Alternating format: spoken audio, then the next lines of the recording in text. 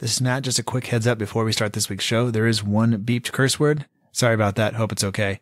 Also, we had a few technology issues and a few audio issues this week. Hopefully it doesn't sound any different than normal, but if it does, know that we struggled with that stuff this week, but we'll make sure it doesn't happen next week. All right? Here's the show.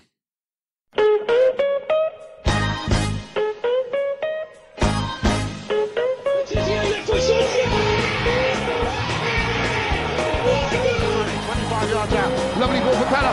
Onside! 1-0! Подача! Остин! Все-таки забил! Fonte with a scooping header, it's 2-0!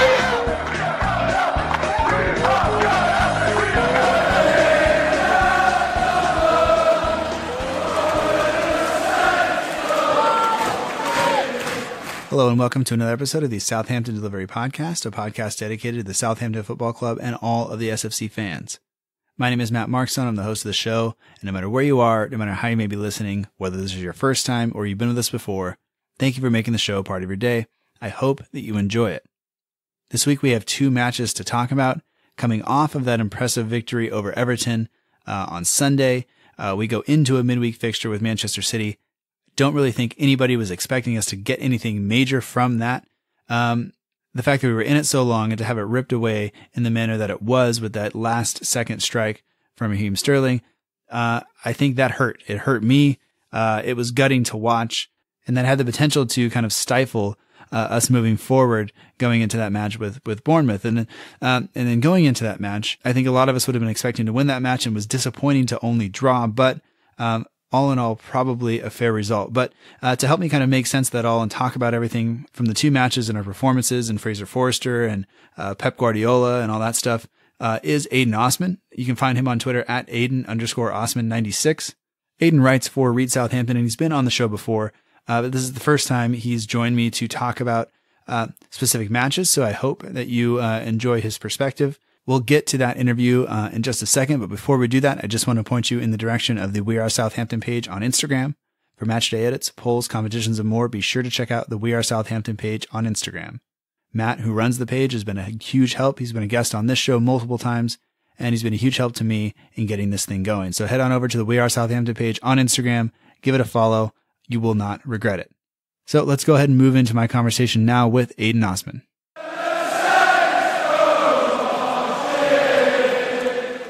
We'd like to welcome back to the Southampton Delivery Podcast, a podcast dedicated to the Southampton Football Club and all the SFC fans. Aydin Osman. You can find him on Twitter at Aydin_Osman96. He writes for Read Southampton, and he's here to talk about the Manchester City match, the Bournemouth match, and everything else going on with Saints FC. Try to help make sense of it. Aydin, welcome back to the show, and thank you so much for joining me. Yeah, no worries. Good to be back.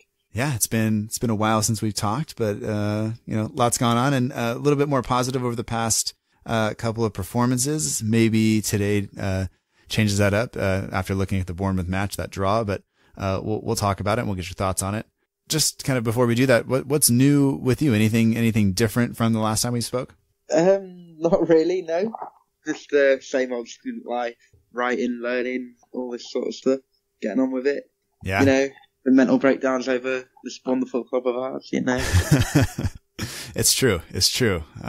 I think long gone are the days when just watching the club was kind of relaxing, you know, like now it's kind of a little bit tense for me at times, but it's okay.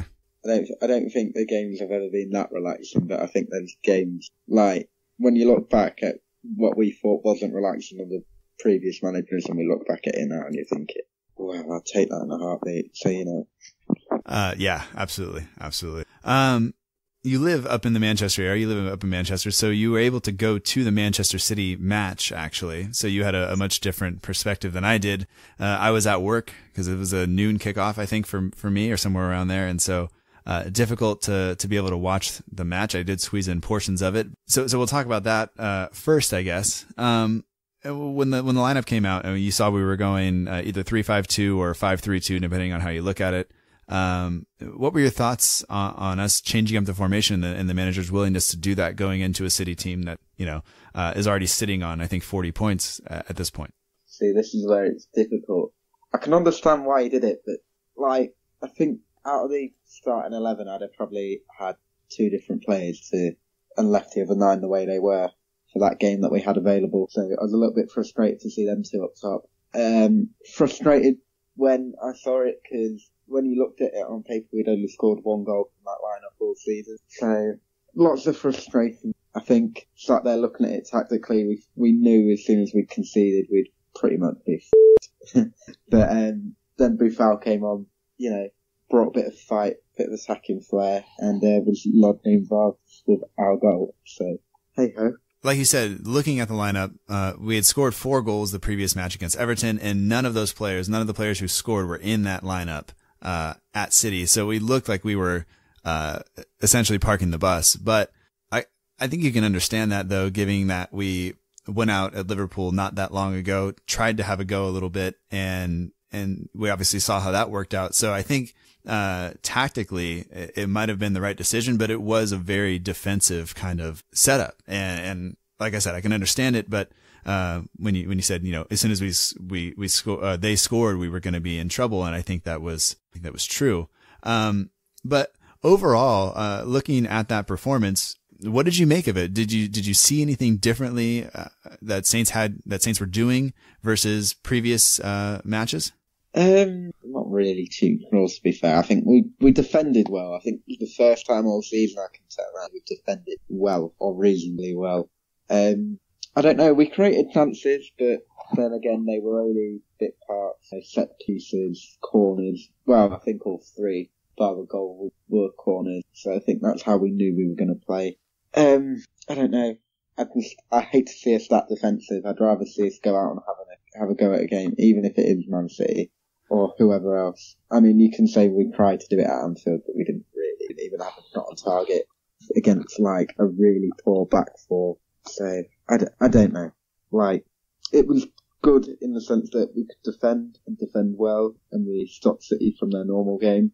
But then we pretty much offered nothing going forward on the ball. It all had to come through set plays.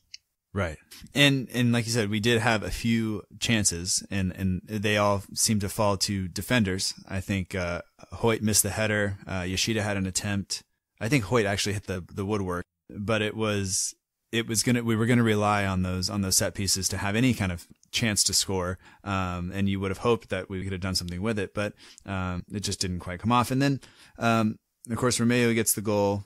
We even it up, and from that point on, well, actually, let's talk about this. When we went behind, what were you thinking, that we had any chance to get back into it, or did you think it was going to end 1-0, or did you think it was going to end 3 or 4-0? I thought, here we go, the floodgates of it, to be honest.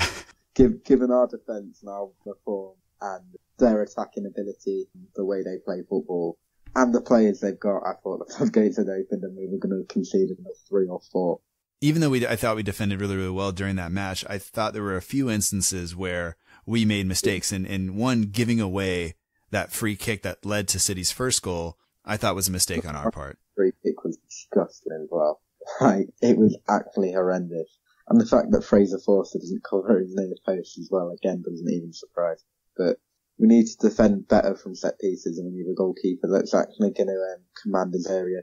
Yeah, I didn't know what to make of it. I was pretty devastated when I saw the score, and then I saw how it happened, and kind of everything leading up to it. Kind of thought, like, you've put in 45 minutes of pretty good defensive work, or really good defensive work, and then to give away that free kick to kind of let off for just a second, that's all City need. And like you said, I was a little concerned that might have the start of a lot more for them. But it turns out not to be. Later on in that half, Van Dijk had a chance to score. He couldn't keep his header down, and then Romeo finally scores and levels it up. But let's talk real quick. You mentioned Boufal coming into the side midway through the game, really kind of helping create that chance for Romeo. How important is Boufal right now to kind of our team going forward? Very, very.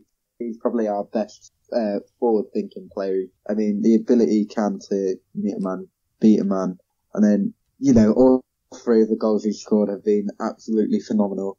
His assist for the Romeo goal was exceptional. And I think we know he's got it in his locker. On, I believe it was the Totally Football show, they were talking about how he needs to be given just a free kind of role. Almost like a Mesut Ozil type role in the middle of the park where he shouldn't necessarily be required to do or put in the defensive work. He should just be able to kind of roam free and go as he pleases. How do you feel about giving him that sort of role? Do you think that is maybe a necessary part of his game, or do you think that we're not a side that can accommodate that right now? I think he'd be better off out on the left. He seems more of a natural winger. I mean, he's like the Everton game, you see his defensive qualities. I mean, he's largely involved with the original goal. Won the ball back in our own half, set Bertrand away, then set it into Tadic. And I think he'd just get crowded out to him, played just behind as a number 10. So I think out wide where he can have like a free one-on-one roam with a defender is a lot better than keep him in the middle of the park. He seems to have developed that, and I think we've talked about it. He seems to have developed his defensive a little bit more this year. He seems to be more willing to track back, more willing to ride a challenge and to actually put one in himself. We saw that today. So I think that he is maybe adjusted his game a little bit. And as long as you can give him the freedom to kind of get forward and encourage him to do so, which I don't really think he needs that much encouragement. He seems to be able to do that just fine on his own. I think like you said, he's been good out wide, and allow him to come in the middle and drive in if he wants. And, I think that is a good role for him. I was just wondering kind of, what your thoughts were on this idea that he should be just kind of set free and not required to do the defensive work, which I don't necessarily agree with at all. Just wanted to get a perspective on that. Going into the final minutes of the City match, when they put up the 5 minutes of stoppage time, and I don't want to spend a ton of time on this, but when they put up the 5 minutes of stoppage time, what were the thoughts in the Southampton away end? How shocked were you, or were you surprised at all? Very surprised. I think we all said, where did they get 5 minutes from? It was weird. I don't remember there being that much stoppage time in the second half, to be honest. And where the ref got 5 from generally did surprise the living daylight out of me. I think, when I looked at, somebody did the math and they did the substitutions, the goals and all this stuff, and it should have been something like 3.5. And you wonder if we were almost being punished for, the time wasting that we were accused of doing when it was still 0-0 in the first half, or even after we tied it up and it was 1-1. You wonder if that comes into play there at all. And I'm not sure if it does, but, 5 minutes did seem like a lot. And then to have Sterling be able to, put that chance away the way he did, so late in the game, really with the last kick of the game, that was absolutely gutting. And, I don't know, for you going into the City match, how much were you expecting versus how much did that hurt, to have Sterling kind of rip away a point from us right at the end? I wasn't expecting a lot going into the game. I'm not going to lie. I thought we were going to get beaten. But coming out, it really did hurt seeing that. Like, I was frustrated and angry and, it didn't deserve, because City didn't create that much, and it just took a moment like that in the dying seconds just to kill us off. Just let us have something good in our lives. Look at the football we've had to see all season, please. Yeah, and it's one of those instances where it almost doesn't quite make sense, because had we gotten beaten 4 or 5-0, it probably wouldn't have hurt as bad, because that's kind of what we expected. But because the team came out and played the way they did, they played with, so much passion and so much heart, and kind of, they played so hard and they made it so difficult for City that to all of a sudden have it kind of be torn away by one guy that late in the match, it was terrible. It felt terrible. So I think I can only imagine what it felt like there in the stadium for those of you who had traveled to see it. Yeah, quite a lot of us forgot it. I think sat with Luke, and Luke was very emotional at the end. I mean, he looked like he wanted to cry, bless him. So it was emotional for everyone, I think, to defend and play that well and keep him quiet for so long. Yeah. Late on in the match, Cedric went off injured. I think it was the 87th. Didn't know how serious it was at the time. But up until that point, like we mentioned earlier, we were playing kind of 5 at the back, cause we were defending so deep. And he had done a really, really good job. And at that point, we switched to a back 4. McQueen went over to the left-hand side to play ahead of Bertrand, and we went to either playing like a 4-5-1 or a 4-4-1. Basically, everybody was defending, but it was 2 banks of 4 instead of a bank of 5. how, and we'll get to this a little bit more as well, moving into the Bournemouth match, but how important is Cedric to us versus how, do you think that us having to move to a back four that late to have to change up the kind of ideas defensively, do you think that led to Sterling being able to find just that little bit of space that he hadn't been able to find the rest of the match? Possibly. I think Cedric's arguably one of our best players. The role he does, I mean, he's not only a solid defender, but he also gets forward and supports the attack. His delivery from crosses is exceptional. His work rate, I mean, the intensity he puts in, I mean, his all-round physical fitness and game's absolutely amazing. So I think, yeah, when you've not got a player like that marking you, and you've got Mayu either playing up, things become a little bit easier.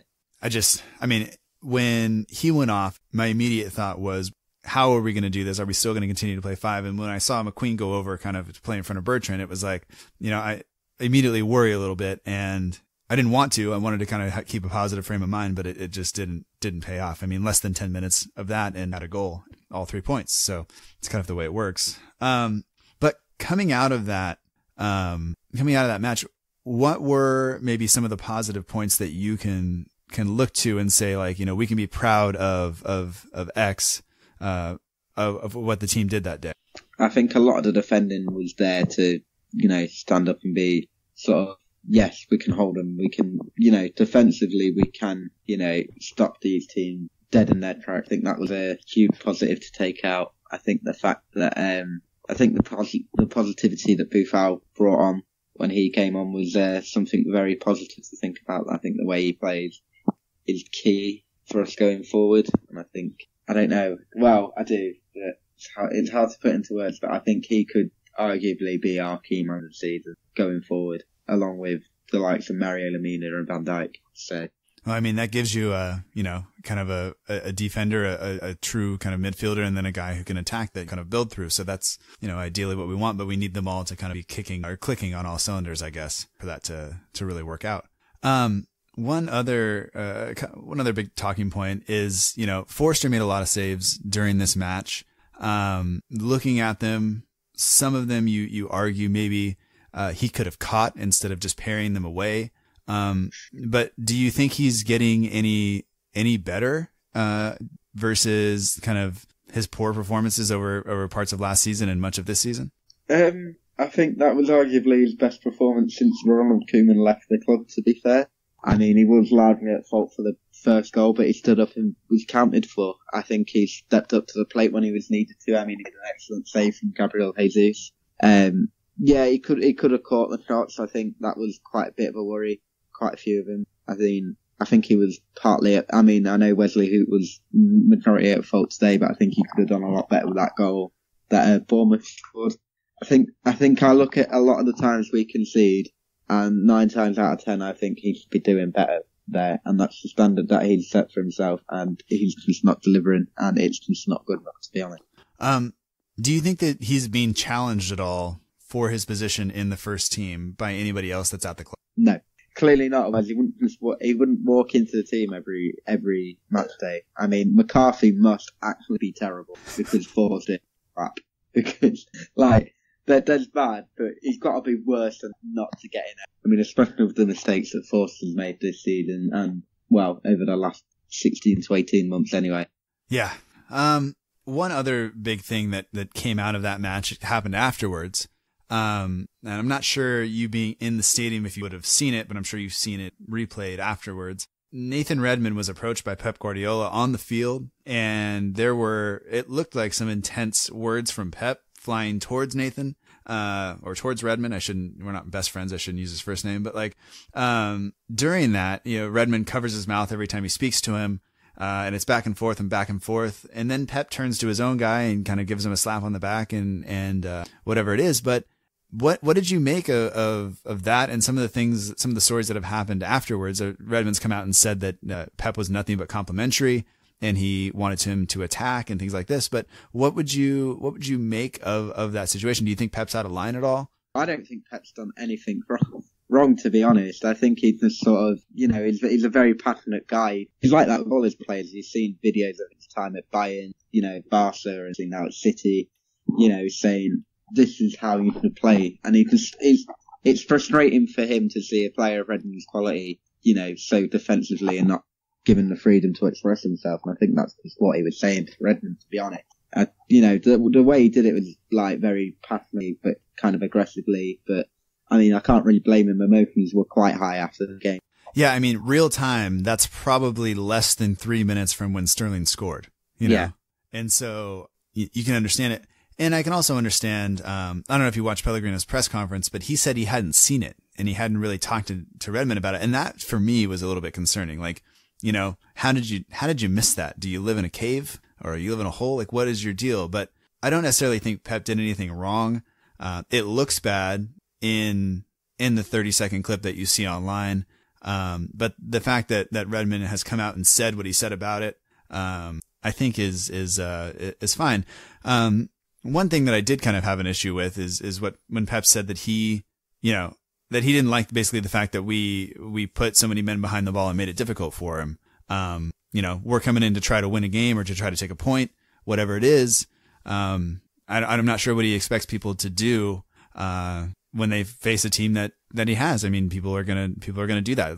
I think very few teams are gonna come in and try to have a go at Manchester City simply because I don't think very many people can go toe to toe with them. It's frustrating because football shouldn't be played with men behind the ball. It should be played, it could be played with teams passing and, the nice little interchanges and stuff like that. And I think, it's his opinion at the end of the day. I mean, you can't change his opinion. Right. And I'm a firm believer that football should be played his way, or in a similar style to his way, where you have the freedom to express yourself, but you're also solid defensively. But I don't know. I think it was clear the intentions from the lineup, the opinion that we were going to sit behind the ball, and that's not really a way I expect us to play. It's not the Southampton, or the labelled Southampton way that we're all so used to, which is free-flowing attacking football. So, I can understand his frustrations. I can understand why he said that, but then again, at the end of the day, it's not his team to manage. It was his team to play against. Right. He's got to figure out a way to beat us. Yeah, to be fair. So, Yeah. Coming out of that game, I was pretty proud of the way the team, I thought, fought. I thought that the dramatic turnaround from Liverpool, 2 weekends before to the Everton and City matches, I thought that we look completely different. Not to say that we were attacking, in any kind of way, but very freely in the Manchester City game, because I thought that our performances, or our game plan against Everton and City were very different. But the idea that we kind of stuck together as a unit and really fought and challenged for balls and challenged for second balls and things like that, I was very happy with that. Would you say that, or would you agree with that? Or would you think that we were, you think we can hold our heads up high after that City loss? I think they were two good performances from the side, to be honest. I think they were probably arguably one of the two better performances of the season.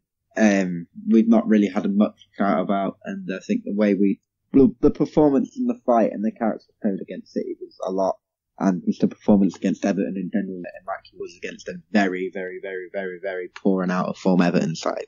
So, swings and roundabouts, really.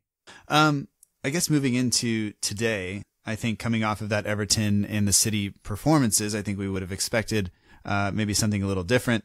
I've been told, in my time as a Southampton fan, I've been told this over and over and over, that there's only one derby, and that's Portsmouth. Is this a derby against Bournemouth for us? This in no way is a derby whatsoever.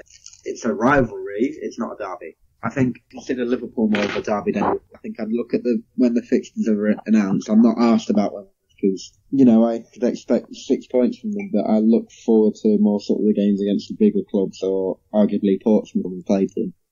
Is this just a narrative drummed up by the TV companies, by the media, just to give it a reason to put it on TV and get people to watch? I think so, pretty much. And obviously the Bournemouth fans think it's a rivalry, but we're not really asked about them, to be honest. For you, is this any different than playing Brighton or anything, or is it? I wouldn't even consider Brighton a rivalry, to be honest. I think the only reason we have any sort of history is because of the League One, and I wouldn't sort of, when the fixtures get drawn, I wouldn't look out for when we're playing Bournemouth and Brighton. I did more sort of look out for games against the bigger teams, or when we're going to go away to places like Anfield, Old Trafford, the Etihad, the Emirates, Stamford Bridge, Wembley. Yeah. You know, all right. I'm not really bothered about them. Like, I want us to win every game, but I wouldn't go in this game any more excited than I would going into a derby or Portsmouth, because I'd be a lot more up for that. Judging from the way that I think most Southamptons, because I think a lot of people agree with you that it's not a derby. And, you know, I'm taking my cue from the fans who have been there for a long time, and I'm not calling it that. And, you know, Pellegrino did call it that in his press conference, but, the idea that it's not a derby for us, but maybe it is for them and their fans, do you think that makes it a little bit more difficult for us? Do you think maybe they're a little bit more up for it than we are? Or do you think the players just kind of go, this is another game and that's it? Possibly. I mean, I think their players would probably be a lot more up for it than what our players would be. You look at them and you just think, it's Bournemouth, innit? It's not anything to be excited about. I mean, yeah, okay, they play some decent football every now and again, but they're always sort of there or thereabouts where they're going to be. It's one of those where you look at it and you think, Bournemouth, we could pick up some points here, rather than Bournemouth, this is a big game. Looking at the formation today, we talked a little bit about Cedric being out. And, you know, at the time we didn't realize how serious it was, but it was announced earlier this week that he wasn't going to be able to play. And there was some comments online and some discussion that, you know, who's going to replace him, whether it be PA, whether it be Yoshida, whether Stevens comes in and does it. I saw some people arguing that maybe Ward-Prowse could do it in a back three. Although I didn't necessarily agree with that, but, was there any doubt in your mind that PA was going to be the guy to come in and play that right back position? Bless him. He was out for a long time and fair play to Pellegrino for throwing him in and saying he's got confidence in him. I don't know. He's the most, you know, he's the best fit for the replacement, and I thought he did well today, to be honest. I think he peeled away well, he played well, he got forward when he could, he tackled well. You know, he didn't have a lot of cover with James Ward-Prowse out on the right. He caught a little bit in the first half. It got better when Redmond came on. Mm-hmm. Had a bit more cover because he had a natural winger in front of him rather than, you know, someone who's only there to take free kicks. So that's I don't know. I think he did well. You know, I think obviously we're going to miss Cedric, but I think we've got more than an adequate replacement for if he's injured for a certain amount of games. See, I think that my expectations for PA are it's difficult to make them because he hasn't really played very much. He got injured early on last year, didn't make a whole lot of appearances after that. I know he's been playing for the under-23s, but I'll be honest, I don't really get a chance to watch them as often as I would like. He was a midfielder, and so in my mind, at least, I think he would be better as a wingback. But I think there were a few chances today created where Bournemouth really passed around him and he got caught ball watching and then trying to catch up. There were a couple of times where the winger was able to get in behind him, which I wasn't really happy with. But truthfully, I think if I really kind of take a step back from it and not just react to what happened today, it's that my expectations for that position on the pitch are so high because of how good Cedric is. I think everyone needs to remember that this is either his first or second game of the season, and when you're not in and around the team, it's the team's responsibility to give him help as well. I think you can't just solely rely on him. I think the team needed to help him. I think Ward-Prowse needed to be better defensively, because he just seems to go missing a lot, to be honest. I think he had his best game ever against Everton, but other than that, he doesn't really seem to do much other than delivery, which is arguably why he's on, God knows. But, you know, I think it's stupid to have a player on 30, 40 grand a week who just, you know, is only good for set pieces. And it's hard when you haven't got that sort of cover in front of you. You realize you might take some hate for that, right? I don't. Honestly, I'll take a lot more hate for the next comment if we want to get onto a Ward-Prowse. I don't know. I'm open to criticism because it seems like he's been a lot of promise up until now, and it's always been he is kind of the next thing coming, and you kind of wonder when does he get there? When does he really establish himself, and where does he fit in the squad and all that? But I did think that side of the pitch, the right side of the pitch, looked a little bit too slow in the first half. And it, like you said, it did look a lot better with Redmond coming on in front of him. And in the past, I've always kind of thought that Bertrand and and Redmond was a decent combination, but Bertrand looks like he can get forward more. And I heard this said elsewhere, that Bertrand looks like he can get forward more with somebody other than Redmond out in front of him. And so I thought Redmond going over and playing on the right side in front of PA forward prowess was a good move. And overall, I thought we looked a lot better going into the second half for large periods of that half. Yeah, I'd say you're right there, to be honest. I think Bertrand looks better going forward without Redmond in front of him, because Redmond he's more sort of a one-trick pony when he's on that side. He'll do a couple of step overs and then try and cut inside, whereas on the right-hand side, he's kind of like, he can go down the byline, or he can have PA or Cedric overlap that way. I think it's harder for him to cut in onto his left foot rather than it is for him on his right foot. So it's better just leaving him out there than it is, having him cut inside and try and shoot from 30 odd yards and, sky it. And Bertrand's made a brilliant overlap where he could feed Austin or Gabbiadini or whoever else.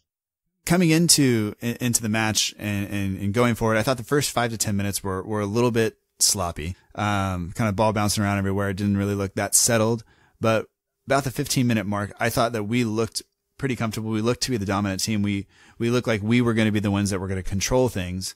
Like we said, I thought the pace down the right hand side was a little bit slow the first half, but, I thought we worked the ball well. We moved it well. I was really happy with how hard, Buffal was working both offensively and defensively. And I think the first kind of real big idea that comes here is Van Dijk misses a header. But then after that, the real big thing is Buffal's sliding challenge on Smith. And I'm not sure how you feel about that, what you saw of it, what you made of it. But did you think that was a penalty? Should it have gone Bournemouth's way? From first viewing, I thought, it's a pen. Watching the replay again, and seeing the different angle, I'm going to come out and say it's a dive. I think he sees Buffal's coming in and he can sort of leaps over him and avoids the contact, and I hope to just make it look like that. Whereas if he just stays on his feet, Buffal's going to bring him down and win the penalty. So it's his own fault. I think the referee got that spot on. I was actually streaming the game, so I wasn't watching it on Sky Sports. I was watching it on NBC, something like that.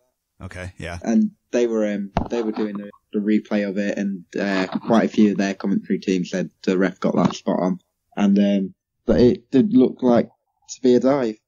There was one angle where it looked like you could see there was almost no contact with Buffal because he does dive over him. Yeah. But like you said, Buffal has completely blocked off his run with that tackle. I mean, I'm not ever going to say to Buffal, yeah, go ahead and do that again, because I don't think that was necessarily a smart challenge. But like you said, if Smith runs through that, allows the contact to happen and goes down, it's a penalty. But he chooses to dive over it, and whether he can argue that, he was protecting himself or whatever it is, I'm not sure. But I think, we were fortunate in a number of instances there. And then to see Smith get booked on top of that, I wasn't sure that was necessarily the right move. But I guess if you're attempting to dive, I guess that's the issue. And then Defoe gets booked as well for dissent. Yeah, it's a letter of the law. I think. Okay, yeah, if the contact had been there, then that would have been fair enough. But there wasn't any contact, and he just dived over it. And he's trying to simulate the play of a penalty without it actually happening. Although, I mean, I don't think I'd have been overly angry. Well, yeah, I'd have been angry if he'd have given the penalty. But I think it'd have been more understandable. But still, I think that once he's made that decision, he has to stick to the letter of the law and he has to guard him. So in that instance, I reckon the ref did the right thing. Yeah, like you said, I'm not sure we could have complained too much had the penalty been given against us. Throughout most of the first half, I really thought that we were kind of the team on top. We had to defend around the 30-minute mark for some time, and then it leads to the goal. And for me, the goal is extremely disappointing.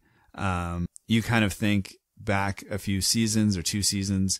If you have Van Dijk and Font out there, I don't think that decision or that mistake happens. If you have Alderweireld and Font, that I don't think that mistake gets made. And we've seen Hoot do some things the past few weeks where if he gets away with that, you just talk about how comfortable he is on the ball. But if he loses it, you immediately talk about the mistake. And I think maybe that's on us to kind of look at that a bit differently. But I thought it was an unnecessary risk to take. And then it just led to Bournemouth being able to open the scoring. But how did you, when you looked at that whole thing, how did you see that? Yeah, well, I was very frustrated. For me, if he's under that much pressure, he can just clear it down the line. I think at least that way, then there's no threat towards the goal. I think he tries to be a bit too clever. So coming out of halftime, obviously we're down 1-0. We go down 1-0 or late in the first half. Immediately we make a change. Redmond comes on for Ward-Prowse, and I think that kind of frees up it's a little more pace down the right-hand side. And as you said earlier, maybe a little bit more protection for PA. And we spoke about Redmond playing on the right versus the left. It seemed like Bertrand was able to get forward a little bit more without kind of Redmond being in his way almost. And so we kind of saw that a couple of times where Bertrand was able to get down to the byline and put in a cross. Weren't able to put any of them away. But then coming into the game, or coming back when we were able to tie it, Romeu won the ball back kind of high up the pitch.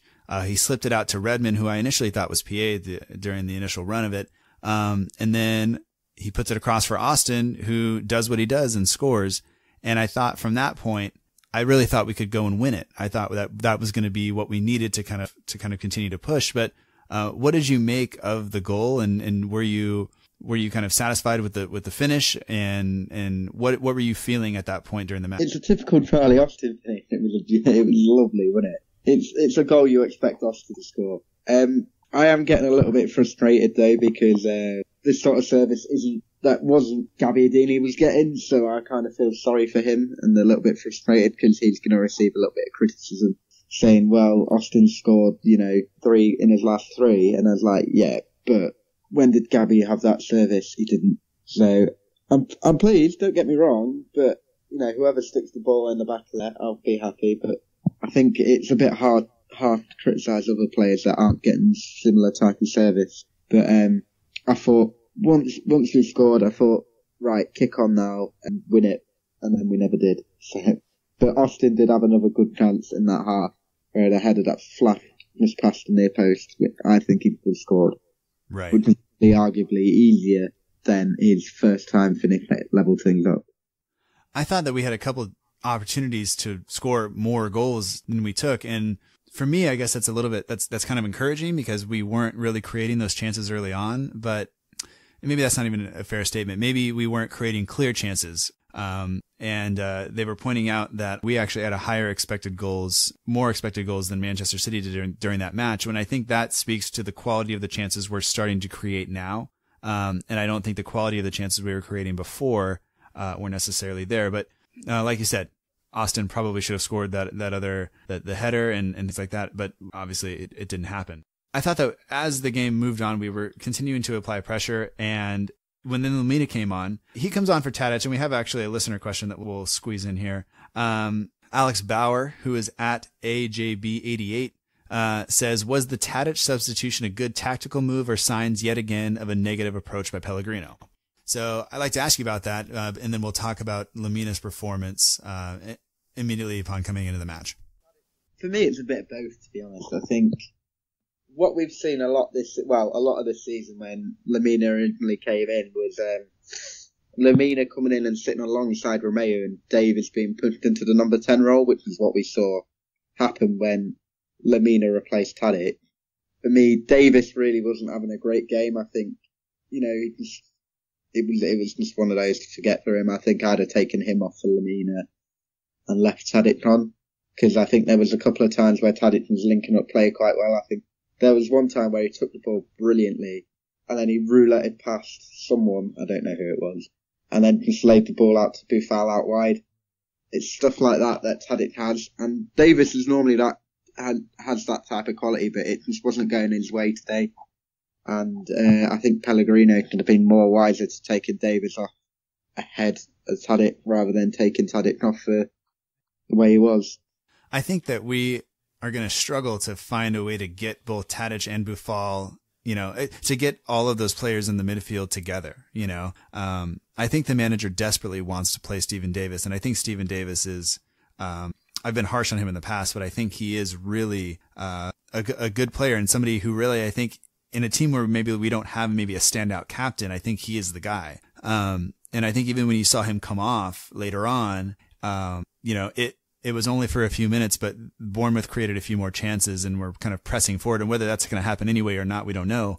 But sometimes I worry about us playing without Davis on the field. But I guess you take that away and you look at the Manchester City performance and say he wasn't anywhere there and we played just fine. So maybe I'm wrong.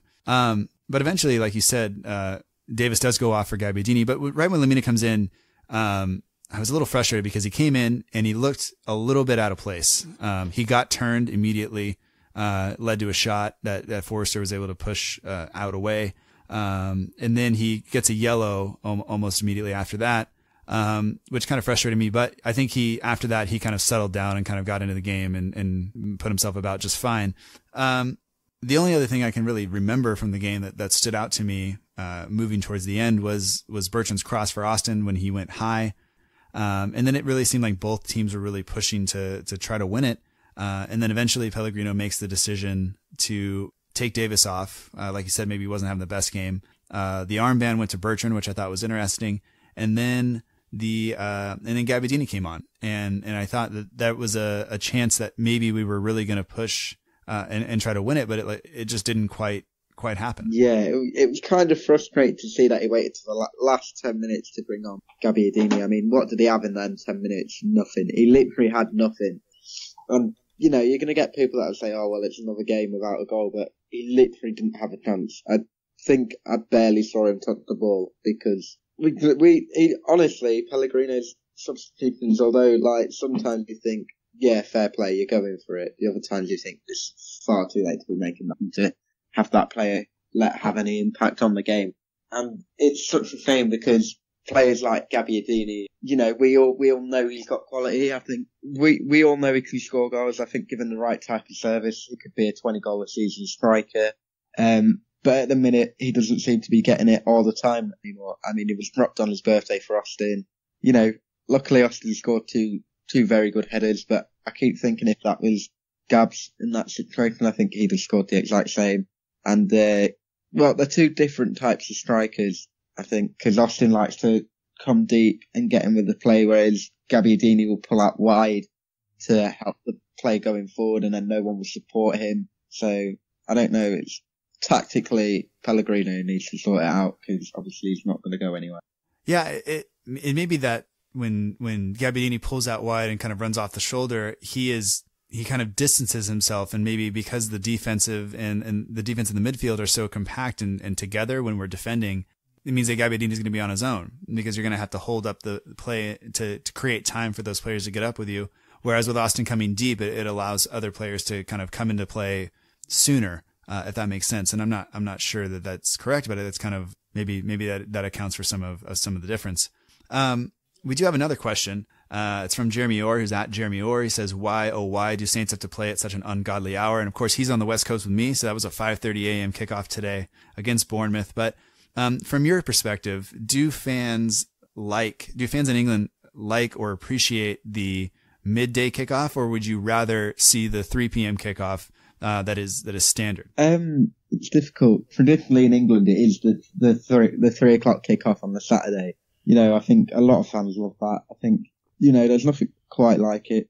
I mean, evening games get better sort of than earlier games because, you're getting out early and, a lot of it is to do with alcohol because a lot of fans, they love to have a drink before, during and after the game.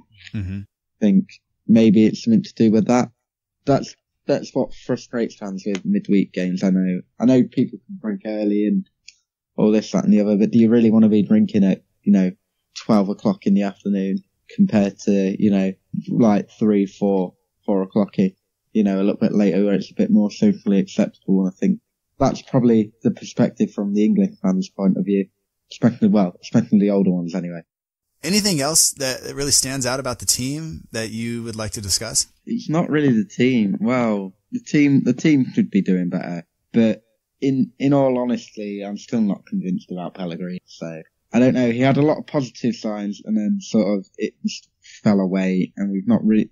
That Everton game is the first time we've seen a good performance since West Ham, and we nearly let that fall away. Right. If we are going to go forward, I don't really want to say it, but I don't think Pellegrini would be the man in charge of our club, as much as I'd love him to turn it around. But I think going forward, we're going to need someone, with a better tactical pedigree, someone, I don't know. I think arguably my first choice then, well, was sacked to be Marco Silva. Someone who had an impact, he plays good football, he's organised defensively, and that did help push us on to the next level, but I don't think at this rate, I don't think we're going to push on, and I still think, we've got a tough run coming up. We've got Chelsea, Arsenal, Tottenham, Leicester, Huddersfield, Man United, all in our next few games, and it's hard, because before Everton, it was really hard to see where our next win was going to come from, whereas now you think, okay, go again at Bournemouth, pick up another win. We want to see some consistency, and at the minute we're not seeing it. And I think, it needs to change. And obviously it falls on the manager's head, but the players need to realise that the players need to be committed. Whoever the man in charge is, to get the result for the club. At the end of the day, they play for the club, not the manager. Right. We still have a couple of tough matches ahead of us, like you said. Arsenal, Leicester, then Chelsea, Huddersfield, which you would expect us to win. There are matches in there where you would hope that we would take 3 points, but this Bournemouth was one of them. If we draw against Manchester City and win against Bournemouth, the mood is much different than a loss against City and a draw against Bournemouth. Biggest thing this season is we've not had a hard start, without any disrespect to the teams that we've played so far. But we've only played City, Liverpool and Manchester United in 15 games. For a club of our size, European expectations and ambitions, we could not have 17 points from 15. Not good enough. And I think, the board kind of have to take some sort of blame for that. Obviously, we've gone to the point where it's not we're replacing managers now. We're not we haven't taken a manager from another club since Adkins, but I think it's got to the point where we're just going to take the easy option and probably go for a lesser known manager or player that's probably going to cost us a little bit less, so we can keep the club going that way. But I think with the new investment coming in, we can't afford to be like that anymore. All right. So question, will you watch Match of the Day tonight? On a Sunday night, I probably have nothing better to do. I mean, I'm not at work till 11, so yeah, more than likely, because it'll be on after I'm a Celebrity, so yeah. All right, well, then that pretty much does it for me. I don't really have anything else. I think we've kind of covered everything. Thanks for doing this again, and I appreciate your time and putting up with the dropping of the internet over and over and over. So I appreciate us kind of getting it done. Yeah, that's not your fault. Speak to you soon. All right, bye. Bye.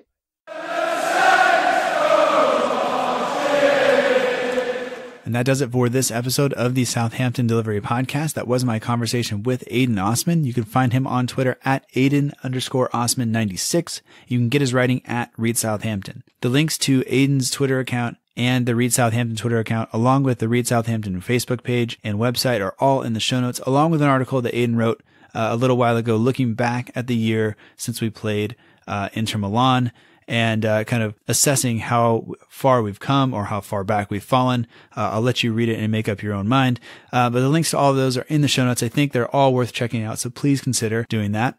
And while you are doing that, consider following this show on Twitter and Facebook. On Twitter, we're at SFCDELL_IVERY. And at Facebook, it's facebook.com/SFCDelivery. There is no underscore in the Facebook address. If you enjoyed this podcast, please consider subscribing on iTunes, Stitcher, Acast, Google Play, TuneIn Radio, or wherever else you get your podcasts to be sure that you do not miss future episodes. That way, each episode will be delivered to you as soon as it's available. You won't have to search or wait for it. Also, if you're enjoying the show, please consider leaving a review on iTunes. Each and every time we get a review, it helps other people find out about the show. It helps spread the word, and that is something that we really do appreciate. If you're not okay with doing that, or you're not comfortable doing that just yet, consider sharing the show with someone, tag them in a post, retweet the link, do something, show them how to listen to a podcast, show them how to download this one. I would very much appreciate that. And any feedback that you do have, we'll always take, whether it's audio issues. I know we had some this week, but hopefully they weren't too bad, or format changes or possible guests, whatever, you can email us at southamptondelivery@gmail.com. You can send us a DM or a Facebook message. Both of those are open, so feel free to get in touch with us, whatever way makes you most comfortable, and we look forward to hearing from you. So, with all of that said, I think that does it for this episode of the Southampton Delivery Podcast. And like always, like to thank all of you for listening. Really do appreciate it. Really do appreciate the interaction that we get with everybody. And I hope you are all well. And hopefully we have a good result this weekend against Arsenal. Like I said, 4 a.m. kickoff. But we'll be okay. We'll take care of it here in the United States. I'll be up and ready. I just hope that you will be too. So until next time, remember that together we march on.